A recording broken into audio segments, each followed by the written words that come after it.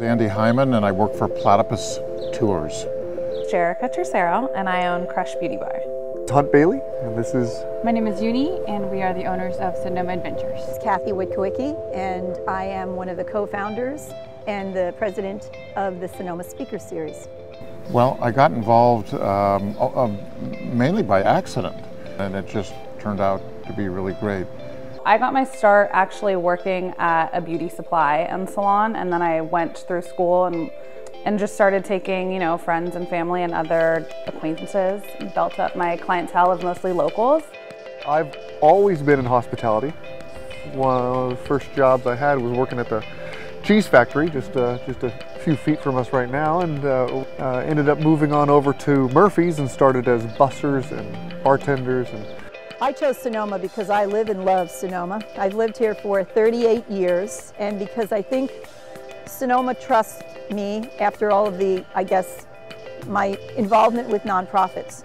Well, I work for a company that has a really different culture, and that's why I've stuck with this company, and that's why I'm here. It's created really a daily focus of what we need to leave the client, the guest, with the memories that they come here for.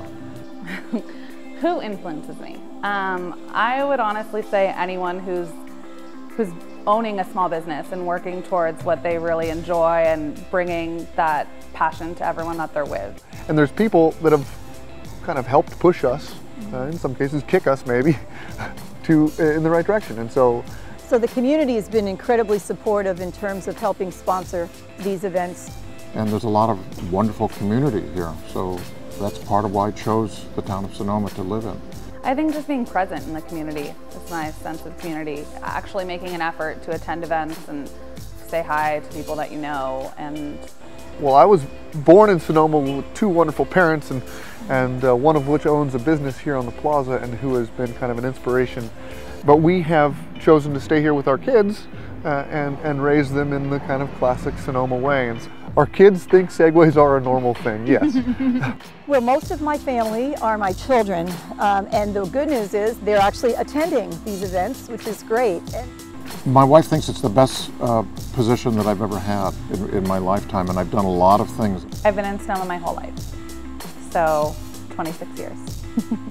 We use our local connections, and that plays into this this feeling that the guests get, that, oh my gosh, we're actually in and amongst Sonoma locals. That leaves people wanting to live here, leaves people at the end of the day wanting to live in the town of Sonoma. The best thing that ever happened to me was coming to Sonoma Valley. And I came kicking and screaming from New Jersey. I'm a Jersey girl, and I don't like change. And you couldn't get any further away from New Jersey than California. But I was here about a nanosecond, and I realized, wow, this is paradise. You ask why not start a speaker series somewhere else, because this is home, and this is where I want to put my effort and my energy is into Sonoma Valley. So I wouldn't live anywhere else.